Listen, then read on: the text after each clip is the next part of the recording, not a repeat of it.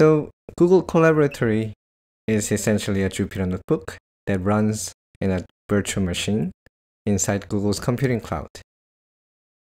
And that means we can use Google's computing power by simply connecting to this collaboratory service on a browser.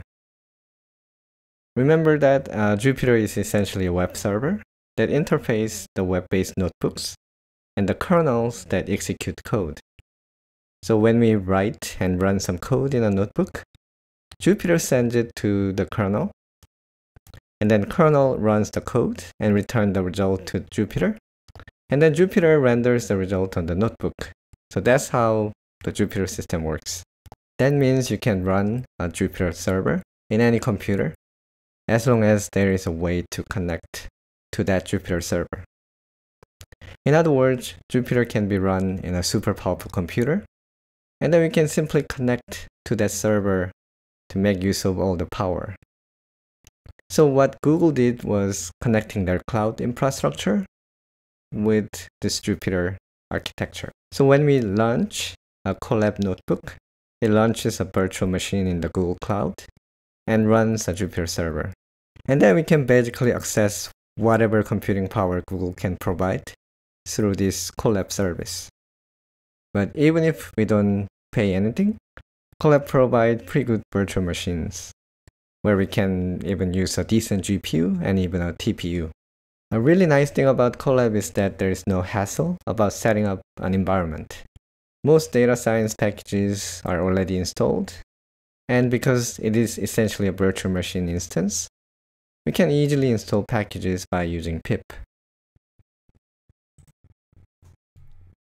So for instance, if you want to install a word cloud package, then we can just run.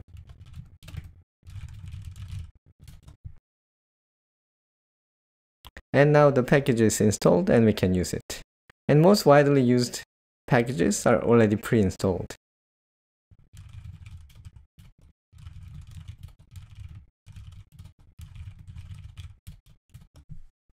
Like this. And because it runs on Google's computing cloud, whatever heavy computation we do, our local computer doesn't need to do any work, except running this web browser.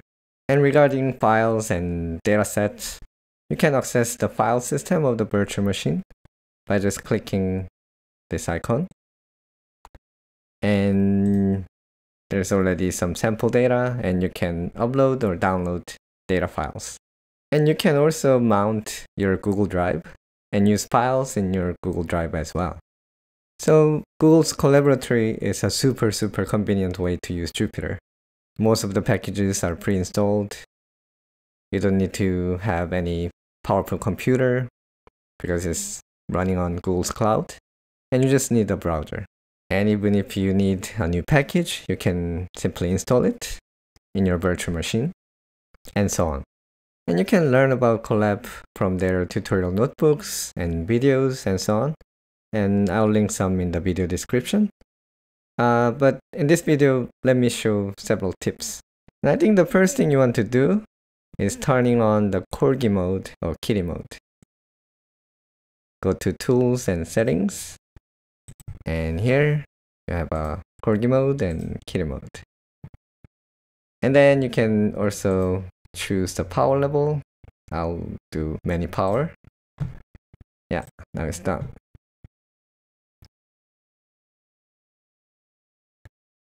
I mean, programming is pretty stressful, so now you can ease your mind with the cute Korgi or Kitty. And the power mode lets you kind of maintain your momentum with combos. Like if you type very quickly, let me type.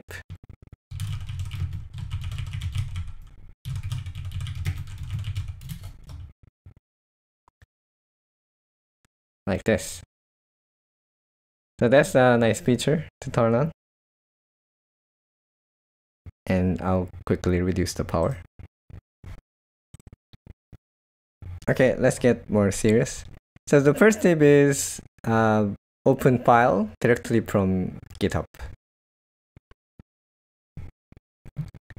So you can go to Files, Open Notebooks, Or you can simply type Ctrl-O, and you can see that you can load files from Google Drive, or you can upload your local files. But there is a GitHub menu here, and we can actually type a GitHub repository and load notebook files directly from GitHub. For instance, if I type the course repository,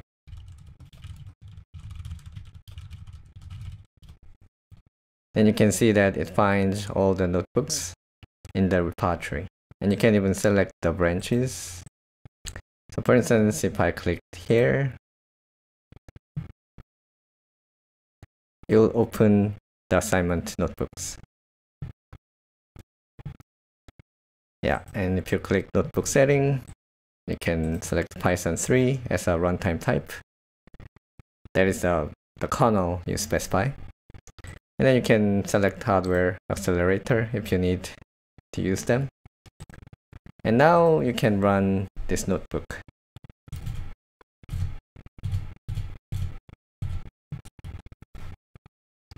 Run anyway. Yeah, so everything works. And then you can save it to your Google Drive by going to File and Save Copy in Drive, or just press Save.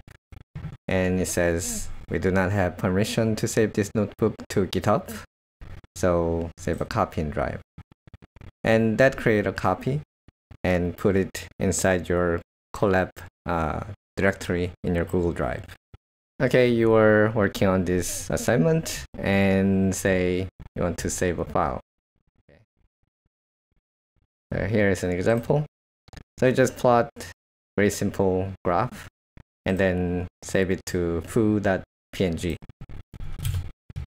So if you run, it shows the plot, but nothing seems to happening. And if you go to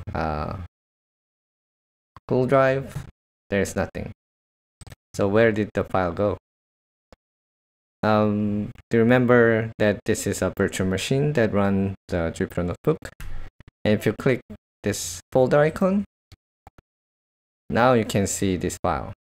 So it saves the file into the virtual machine. And then you can download it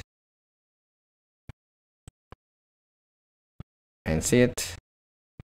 Or you can upload files into this directory and use it in your notebook. And you can notice that this is pretty spacious virtual machine. You have essentially more than 60 gigabytes of drive space you can use. And Colab provides also like flexible and powerful shortcuts, but it may be a little bit confusing at the beginning. And for instance, the shortcut for showing shortcuts is this. So how does it work? So here Command/Control means you can use either Command key or Control key. And then you can press it with M, and after that you press at H. So essentially you press Control and M together and release them and press H. Then it will show this keyboard preferences. Adding code cell shortcut is similar. So first press Ctrl and M together, and then press B. That will add a cell. Another really useful shortcut is the command palette. It's very similar to many modern editors like Visual Studio Code. And once you invoke the palette, you can search command and execute it. For instance, if you want to restart the kernel and run all cells again, then press the command palette shortcut and then search for restart. And then now you can find restart runtime and run all cells in notebook.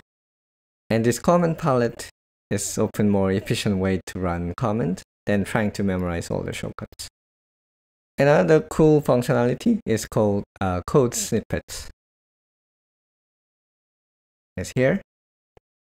And with this, you can search and use existing code snippets, essentially. Like for instance, if you search for Google Drive, you can find code snippets to mount Google Drive to virtual machine. And once you do this, you can use files in your Google Drive. So that's very nice. Or if you search visualization,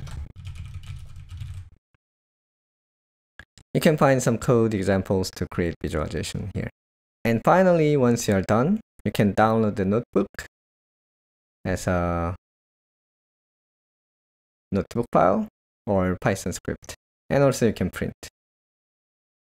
So I think Collaboratory is really convenient way to run your analysis interactively. So I would strongly encourage you to explore more. And I hope this video was useful. And thanks for watching.